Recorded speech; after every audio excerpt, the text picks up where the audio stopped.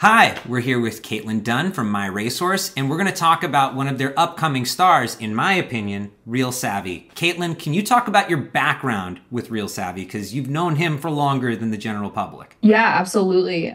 So Real Savvy, he's kind of a cool horse to me. My dad has Waver Tree Stables, and we buy yearlings to sell them as 2-year-olds. So pretty much every year, I'll work some sales, yearling sales with my dad, just going and looking at horses to bring home. And then the usual one for me to work with him is the New York bred sale, where we ended up buying Real Savvy. And he made my dad's shortlist. So we were actually in there. My dad was trying to buy him for himself, and we got outbid by my racehorse, which was kind of crazy. So I knew that my dad really liked the horse just physically when we were there. And it had been pretty hard to buy authentics that year. They were going for a lot of money. It was his first season or his first crop of yearlings.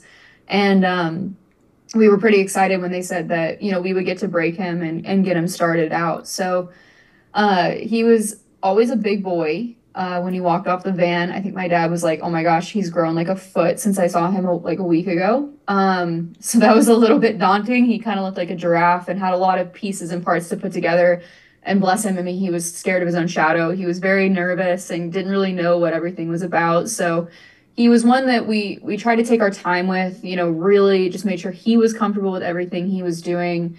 And we really felt like Christoph, like Joe and our bloodstock team had placed him, aptly with Christoph, who actually bred him. So Christoph owns the mare, and he's one of our partners on him, which is really cool. So it was a really good fit. We thought that he'd really blend into that program well, which is really important. It's like a kid picking a college, so you want them to have a good experience. Christoph took his time. We weren't really sure that he would race at the Saratoga meet at all, and we were okay with that because he was going through these growth spurts and he was mentally trying to, put all the pieces together and figure it out. And his first race was really, really exciting. Like we felt really good about him, or sorry, not his first race, his second race. His first race, we were like, that's definitely Real Savvy. He was like, whoa, he looked at the stands and he was like, I don't know about this. And then his next race, we felt good about it. And then obviously he just blew him out of the water in his last race, which was really, really fun to see. So yeah, he's been a cool horse to kind of get to watch and see him grow mentally and physically. You know, what's interesting about him, too, because the first race I noticed was on the dirt, and Mm-hmm. you guys switch him to the turf. And to me, Yeah, in that second race, he really flashed, like, brilliance, honestly, Caitlin. Was that your impression, too? absolutely. It was one of those things. When my dad starts horses off, we're very European. So my dad's from Ireland, so we do a lot on the grass. We actually keep them on the grass course doing figure eights and doing different kind of lattices and stuff like that before we take them to the racetrack because we want them to figure out how to use their whole body. And he was always very comfortable on that grass, so my dad kind of had a feeling that he would be very grassy. I think Christoph, you always want to start them on the dirt typically just to see if that's where they're going to be, especially with authentic, winning the Derby, winning the, Breeders' Cup Classic. Like, you got to give it a shot. So we did, and they were like, you know what, we're going to put him on the grass just for training, not to breeze or do any kind of fast work. We're just going to let him go out there and gallop. And I remember I went and I saw Miguel Clement, Christoph's son, and his assistant. I was like, how did you think it went? He goes, he just lit up when he got on the grass. You could just see he was just this different horse. He was really excited and really confident in himself. So it was one of those, he just took to it really well. And he was like, my only complaint is that he was too excited. Like, I guess he just really wanted to go the minute he got onto the grass. So I think from there, they were like, okay, grass is definitely going to be our best bet here, which definitely showed in his second race. And, he definitely gave us, I thought we were going to win. I really thought we were going to win with him that day. We had everyone there, and that was the only bummer. I was like, oh, he was so close. But it was great to see him, win second time out or third time out. Sorry. I kind of like written off the first race. I'd like to just throw that one away if we could. But no, they've done such a great job with him, the Clement barn. I think so, too. And with that said, this third race is so exciting. We had to have an expert in to watch it with us. So, Caitlin, would you mind we're watching it together? Yeah, I don't know about expert, but I'm happy to watch it for sure. Okay, Caitlin, we're watching his most recent race over at Belmont Park at the Big A. And Oh yeah. So here we go. They break from the gate, and right off the bat, you can see he's in a great position right down there on the rail. For sure. And one thing that I always like to note, like you can see that he's not wearing blinkers, but he does have that shadow roll on.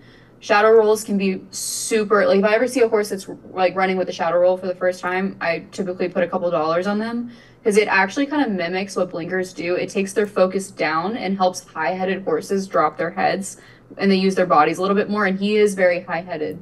So like with that big shadow roll on, he's kind of like eased into it a little bit more, and you can just see he's stretching out, and it gets really easy from here to comment on it, really, doesn't it? He never looks back.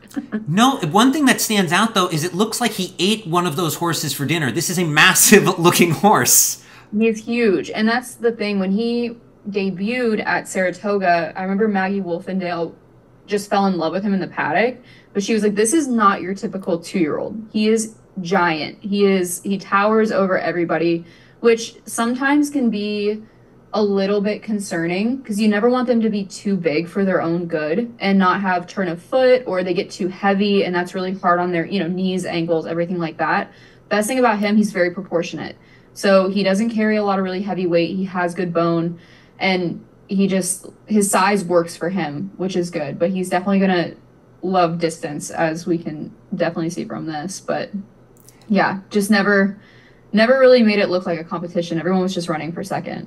So yeah, he made that look very easy. And I mean, I'm loving this.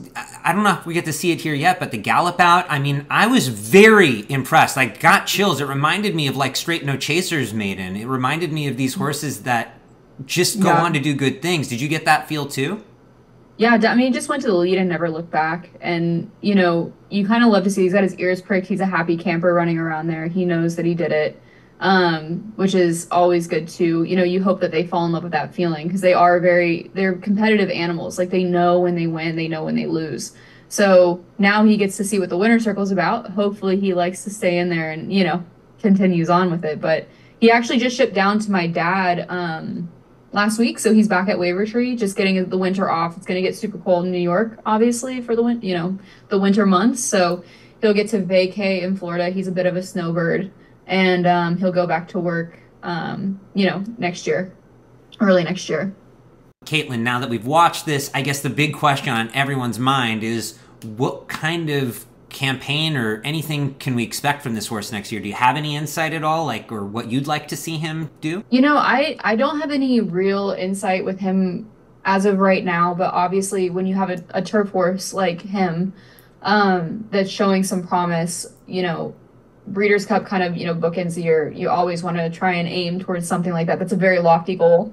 Another really cool thing to aim for is, winning a stakes race at Saratoga is always fun. Hopefully, we go win some really cool New York bred races and, pick up some checks there. That would be amazing. He really does strike me though, Caitlin. What I saw there is like a horse that can take on open company, and as he matures, because he's so big, I'm very excited to see down the line what he becomes. So yeah, this is a very exciting horse. So thank you so much for your insight on him, and yeah, real savvy. Look forward to seeing what happens next with him.